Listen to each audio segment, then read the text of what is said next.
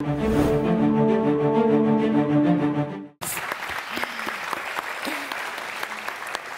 now we're going to move on to our next category, using data for accountability and transparency. First up is Volodymyr Tarnay, joining us virtually from Ukraine to tell us about Market Research Tool. Volodymyr?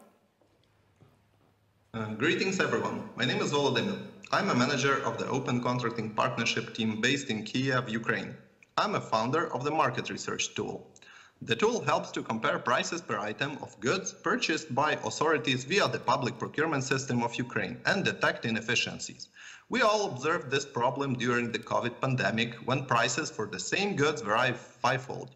This means that there are significant risks of inefficient budget spending, including corruption risks in contracts traded with above the market prices. We developed a tool that helps procurement officers to navigate the market and get information about the offers with the lowest prices and invite such suppliers to participate in tenders, thus increasing competition, which leads to budget savings. And we all know a dollar saved is a dollar earned. This is what the tool looks like. A simple user interface empowers procurement officers with market analysis, price comparison, supplier statistics, and contract details. The prices are conveniently sorted down starting from the lowest ones.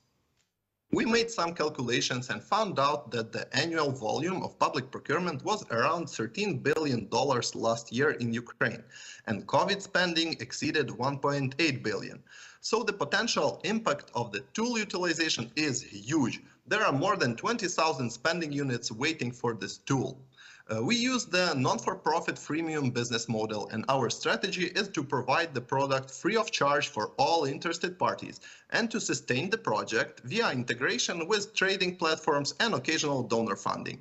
Our current aim is to fundraise 50K to transform market analysis practices of 500 Ukrainian procurement officers and boost their efficiency by at least 7% and scale the tool to the European market.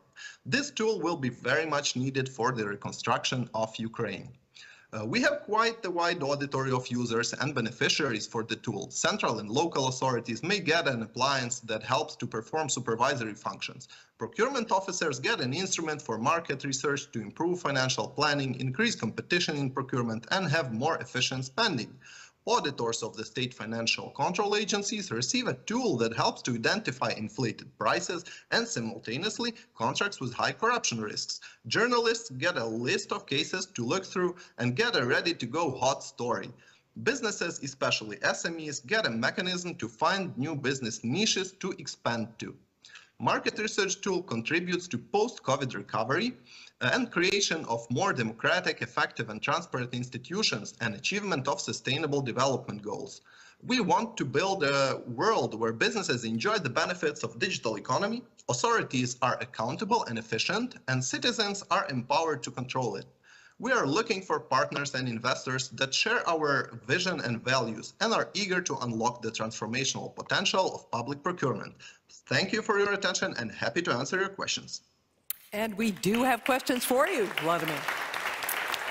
Stina, you're first up. Yes. Well, thank you so much for the presentation. I think that the need for transparency in procurement and in public spending is needed everywhere in the world, also in Denmark. I really think that this has a global perspective, so to say.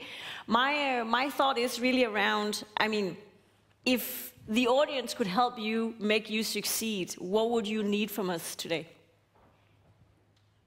Thank you for your question. Indeed, I think that such a tool should be developed, and it has a potential European countries, Poland, Lithuania, Italy, and it can bring a lot for all interested parties around, and what's needed now is a great deal of promotion. So you can contribute to develop the tool. Thank you. Thank you. Tony.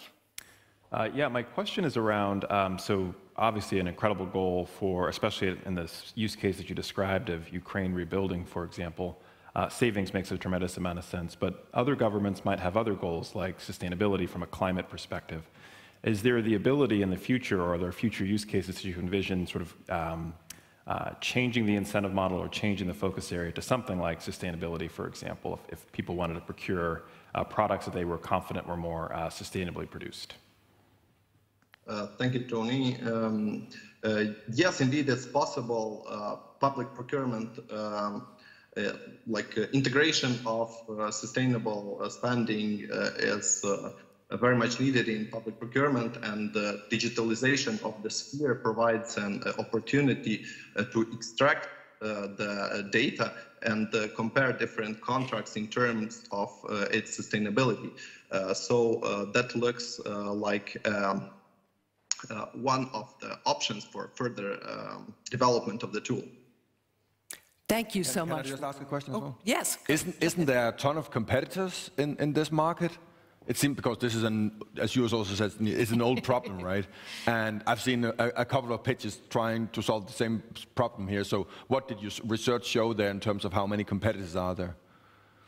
There are quite a couple of competitors, but they are providing, quite sophisticated systems, risk management systems, and others. But the edge of our tool is the simplicity. It provides immediate insights right from the first second when you typed what you're searching for. And it does not require any trainings. It provides it affects right away. So that's our edge. Got it. Thanks. Okay, Volodymyr, thank you so much for joining us from Ukraine.